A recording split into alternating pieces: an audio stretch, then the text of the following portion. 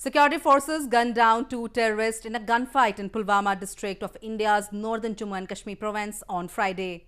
Officials said the slain terrorists were identified as members of Pakistan-based Lashkar-e-Taiba terror group.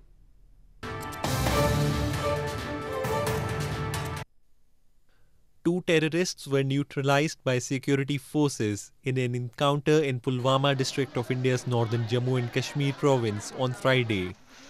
The encounter broke out after security forces had launched cordon search operations in Avantipura town in Pulwama district upon specific inputs about the presence of terrorists in the area.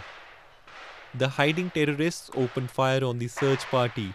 In the ensuing gunfight, the two terrorists were gunned down, officials said. This came 2 days after 5 security personnel lost their lives and one terrorist was gunned down in an exchange of fire on a busy road in Anantnag district of the province.